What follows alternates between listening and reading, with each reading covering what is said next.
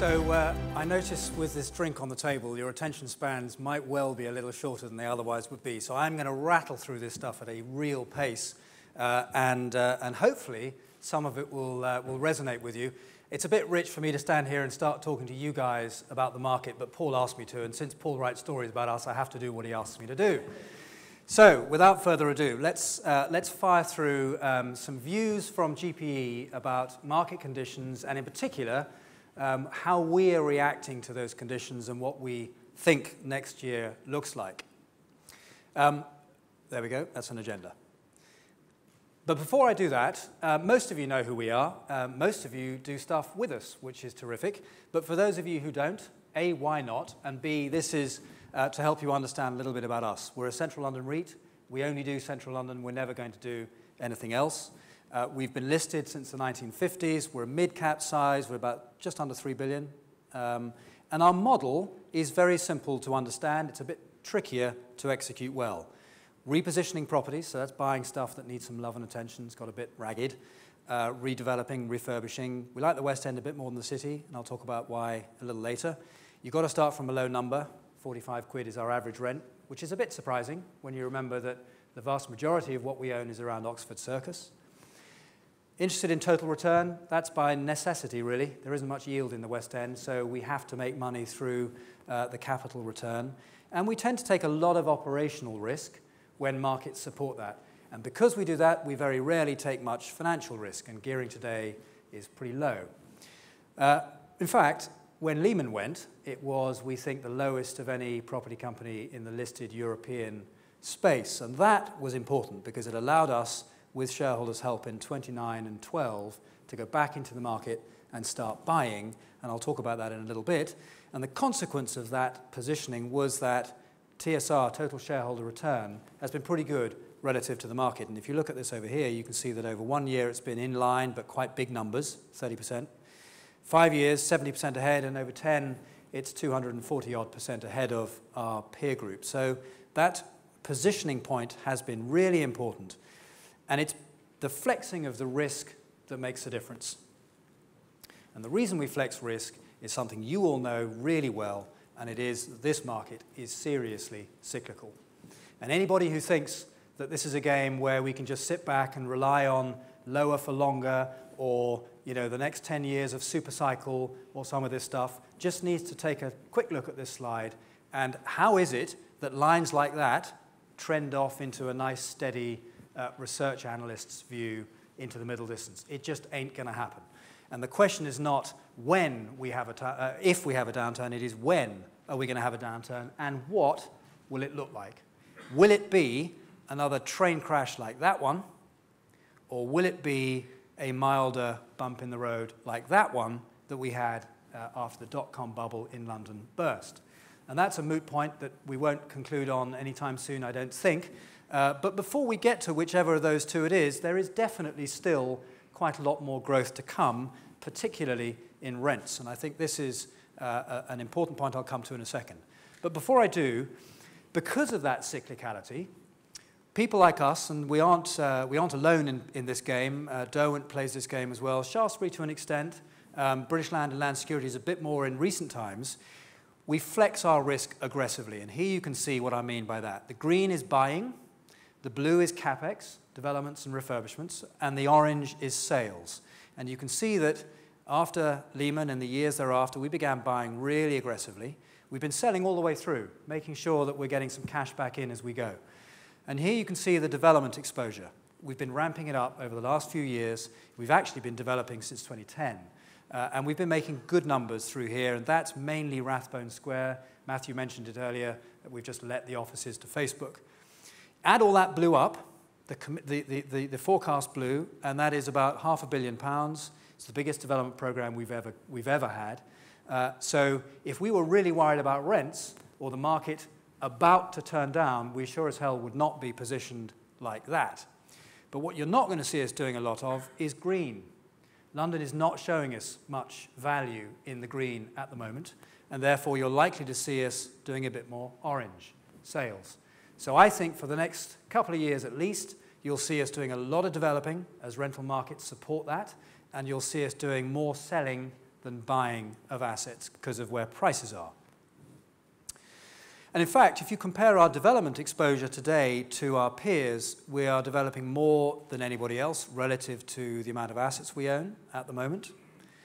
And we're doing so with one of the lowest gearing ratios compared to others. And you can see us down here, gearing in the 20s, low 20s. Most of the UK players are actually down here these days. Some of the Americans and Europeans are right at the far end. I mean, if you've got gearing up at 80% in today's market, you're taking a really risky ride. And when that goes down, you're out of business. You're finished.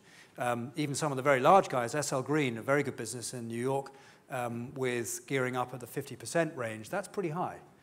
It'll be interesting to see what they do over the next couple of years. It's been really interesting. Conventional wisdom tells you that high gearing tends to deliver higher returns. In fact, if you look over the last 5 years, that line going that way tells you that the highest shareholder returns have been at the right-hand end, typically coinciding with lower leverage. And that has been unusual.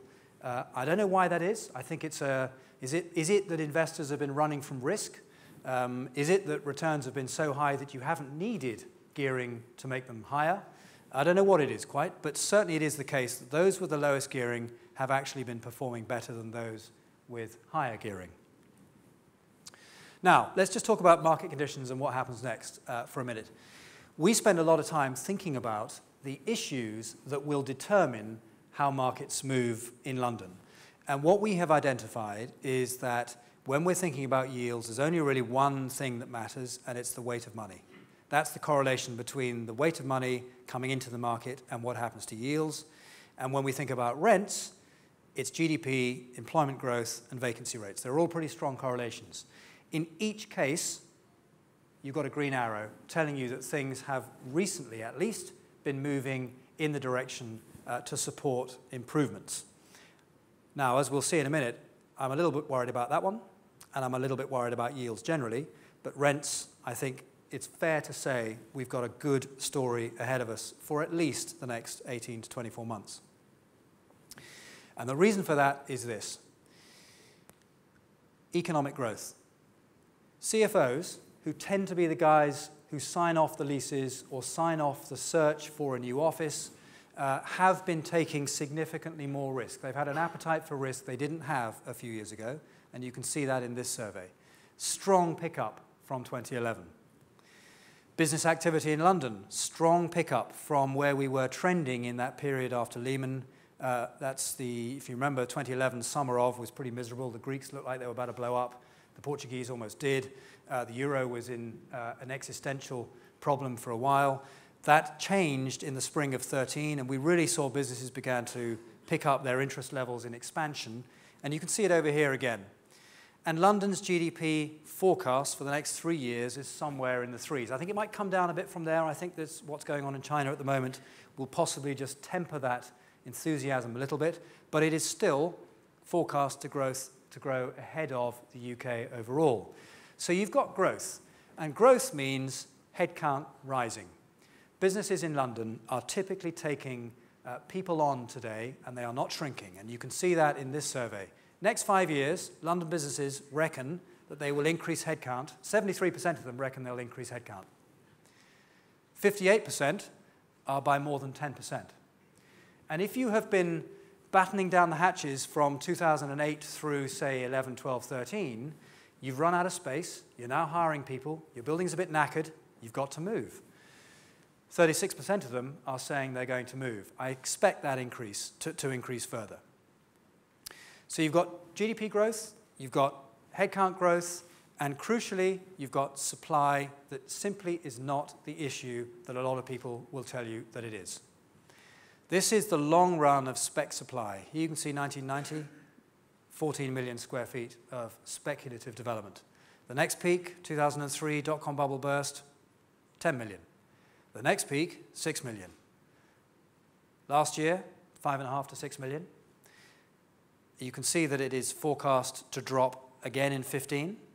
But this dotted area is the amount of that space that is getting committed to before the building is finished. And the pre-leasing story is telling you a lot about what's going on. And we expect quite a lot of this green and yellow to be consumed by tenants before it ever finishes. Witness Facebook and our scheme in Rathbone. The second point about this slide is, of these bars, the yellow is the West End, which is where we, as I said earlier, prefer to be. There's simply not enough. You add all that up, and it's about 3 million feet. This is W1 and a bit of what is it? A bit of W2, I think. But you can see that 3 million feet in a market of about 100 million feet isn't going to cut the mustard. We have a market share of around about 4%, and yet we are doing 25% of all of that yellow. So we have taken a big bet on that yellow. We just don't think there is enough. Planning is not making it any easier. Westminster have been shedding people. Their budget is halved. They do not have the capacity to deal with the requirements that this city is imposing upon it. And I don't see that changing anytime soon. So, market view overall then. For rents, these drivers in the main are green. For yields, the weight of money, the most important driver, remains green. For us, therefore, we're forecasting rental growth in our business of something around about 10%. I think that's now beginning to look a little bit conservative. Let's see. We've got results out in a month or two, 6 weeks, and for the half year, and we'll be able to see how we're doing against that number. For yields, we're saying they are trending flat at the moment, but I think we're going to see medium term a bit of expansion. And the hope we have is that rents, the rise in rents, is enough to offset the expansion in yields. Why do we think there's going to be an expansion in yields? Nothing more than how much lower can they go, if at all. It seems to us impossible to have yields in the core of the West End for office buildings lower than the low threes. We're into record territory in this market as well. The QE experiment is undoubtedly going to unwind at some point, and whether or not interest rates go up, our sense is that buyers are becoming much more choosy, and they've got more to choose from. The amount of stock in the market today is roughly double that it was 12 months ago to sell.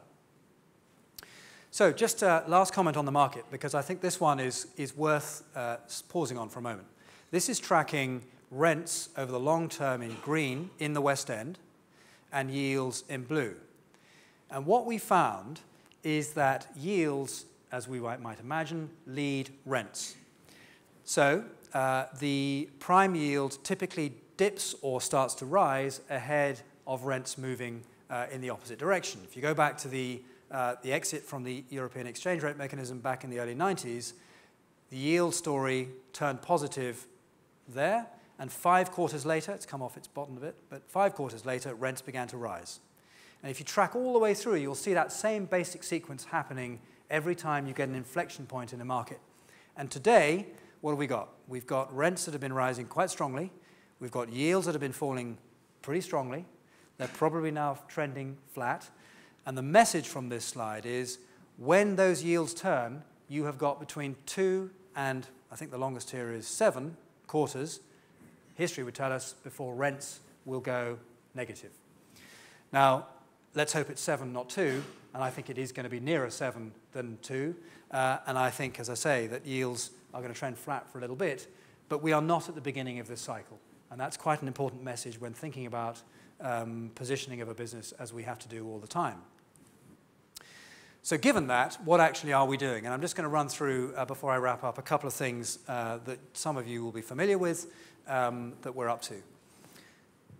East end of Oxford Street, we love it. We would love to have done more down there. We have bought quite a lot, and the buildings that are highlighted here we did buy. That's Rathbone, that's Oxford House that we bought from Land Securities, and that's a building we put together over the last 10 years from a variety of interests. All 3 of these are development sites, and that's Crossrail. And that's Crossrail. And this end of the street, as most of you will know, has been a bit of a dump for about 3 generations. In fact, frankly, since the Second World War, and for the first time since the war, is turning into an interesting place to be, partly because of Crossrail and partly because people like us and Lands and Derwent have been improving the building stock. And that's what we've been improving. That was what was on Rathbone when we bought it. It was an ugly shed built by the government, by the Royal Mail, without planning permission in the 1950s, virtually visible from the moon. The posties all drove their trucks here in the middle of the night and then went to the boozer here on the corner, called the postie, got plastered before they went back the next day to do it all over again. And it was a complete waste of space. This building was underutilized. It was massive. There is still an underground railway that takes mail across London under this site that we have to keep effectively open. But it's plain that it was a useless waste of space. And what we have done is demolished it. That was it coming down.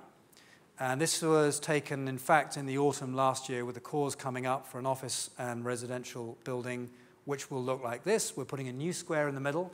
It's about 411,000 square feet in total, and this gives you a bit of a fly-through from Rathbone Place heading west into the open space we're creating in the middle. On the right-hand side is, and to that end there, is a residential block with all of the usual amenities you'd expect in central London, pools, gyms, etc., etc. 142 units, and there are 12 left. And then on the right here, we've now swapped sides, is the office building, which is 217,000 feet, and that's the building that we've let to Facebook on a 15-year deal at a good rent without break. And if you look at the risk we have left here, essentially we have either pre-sold or pre-let 87% of this building, and we're not finishing it until February to March 2017. So you can see that it's been a great exercise in risk management, and it tells you a lot about the state of the market today that we've been able to do that. The next big site for us is actually, I think, in many ways more complicated and in many ways more interesting. Here we are in the traditional heartland of the surveyor community, no longer, but it used to be. That used to be Knight Frank's building, and this is obviously, of course, the west side of Hanover Square. We pieced that site together over about 6 different acquisitions in between the period from 06 through late 6, 7, I think it might have been actually. And what we had was a collection of dysfunctional, knackered buildings from the 50s and one Georgian building. And what we are going to do with it is take it down and build a brand new office building, access from Hanover Square, new public space in the middle, new offices above Bond Street Retail, and a bit of resi in the corner. And underneath us is the new Bond Street Crossrail station. So in terms of location, this is about as good as it gets. The challenge we have is getting Crossrail to finish what they're doing so that we can then put up the space there. Any of you who were at Knight Frank will recognize the back of that building, because that's where your offices used to be. And that's the Georgian piece. There was a Victorian ballroom that was attached to the back of it, which we in fact have planning permission to demolish. And the amusing thing about that was, when we put in for planning, the Georgian Society said, "You can't do that, it's outrageous, it's the most wonderful piece of Georgian architecture." In fact, it was Victorian. And their arguments didn't cut much mustard. This is an aerial from about 18 months ago. And what you see here is the site in its entirety, and those holes there are the service site, the service entrances into the Crossrail station, which is being built underneath it. And there is, on the internet, in fact, there is a fantastic drone piece of film that Crossrail took. It might have been part of the video, actually, they showed when it was on telly a couple of months ago, of a drone flying down into these holes and through the tunnel network during construction. And they are massive. And this is the eastern end of the station, the western side of which comes out in Davies Street, which is about 250 meters away. And the platform is going to be that long. So these are huge endeavors. And hopefully we'll get this space back from them sometime during next year, which will allow us to begin construction of the site thereafter. But we will wait and see. Either way, it's going to be a hell of a development when we can get going. That's what it'll look like from the square itself. Office entrance over here, station entrance over here. So, just by way of a wrap-up, change. Quite a lot of change in our industry. Not as much as in many other industries, mind you. I think fundamentally we all are always going to need space and will want to interact face-to-face, but we have got a lot going on. And I love this chart. I think this tells a huge amount. This is, over the last 40-odd years, what's happened to the cost of space relative to salaries, essentially. And if you were a finance director in the 1970s, you would have seen that your office rent in London was roughly half your salary bill. And by the time you got to the crisis we've just lived through, that had gone from 30 to 5. And that tells you two things. One, rents have been growing slower than most measures, and that's the city obviously in blue. And in particular, they've been growing slower than salaries. So if you are a finance director today, you are going to be far less concerned about the cost of your space than you would have been a generation ago. It doesn't mean you're not going to focus on pound a foot or cost at all. What I'm saying, however, is you've got many other equations to think about. And that change, I think, is a huge positive for cities like London, where they are perceived to be quite expensive. The other thing going on in the decision these people are making is where they want to be. We have seen, without question, a sense that London has gone from being the city and the West End to being London. Most of you guys are beginning to think about the way you manage your clients in a London, from a London standpoint rather than a division of West End City. And that footloose nature is very important, because your clients are just as likely to pick a centre that they've never looked at before today as they are one that they've traditionally been in. We've moved lawyers from Mayfair down to the South Bank, where they have been for the last 200 years. So there's an awful lot going on from that perspective too. Technology is changing what we do with buildings, but it isn't taking the building out from businesses' needs. Are we rife for disruption? People fundamentally still need space, and I think that's a very important factor when we begin to worry about how businesses are going to use space. The fact is, they are still needing space, and in the main, they want to be in dominant urban centres. They don't want to be scattered around the world on business parks. Very rarely do they want that, and increasingly we think that they will want at least some representation in key cities. But it doesn't mean that we can be complacent by any measure, and I think there are some big things for us to watch, and clearly the one of the moment is Courtboonomics. I don't know about you lot, but I'm having real difficulty understanding quite where he fits into the lexicon of sense.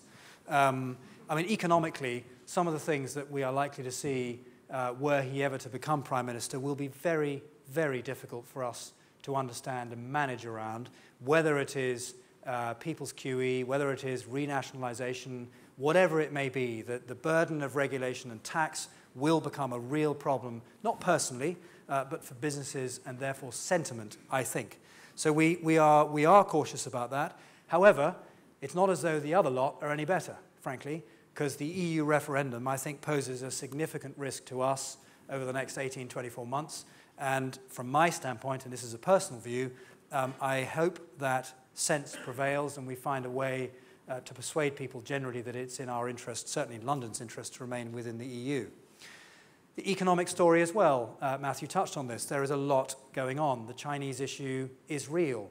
I'm not seeing yet businesses say we're putting on hold expansion plans, but we are going to see unquestionably earnings downgrades in UK PLC as a result of what's going on in Asia. And I think that could, in time, just put a little bit of a dampener on some of our growth plans. But equally, I am not anything other than positive at the moment. And I'm fundamentally positive because the supply-demand dynamic in London is so much in our favour that even with some of these wobbles, our sense is they will be short-lived. And by the time we trade through them into next year, we think we will still see rents moving in the right direction. 2017, 2018, try guessing when we're going to see that rental market turn down. That's beyond us. I don't think we need to do that yet. We're not having to make decisions that far out. But for now, for at least the next, as I say, 12 to 18 months, our view remains pretty positive. And on that note, I think it's time to have a drink.